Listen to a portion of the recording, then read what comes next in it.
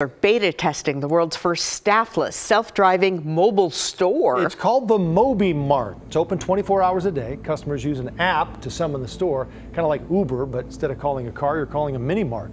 And it's stocked with things like milk, sandwiches, over-the-counter medicines, pretty much anything you can think of. Customers pay for items using an app. The mini-mart is also environmentally friendly. It runs on electricity drawn from solar panels. Impressive. And the Beaver score is? Oh,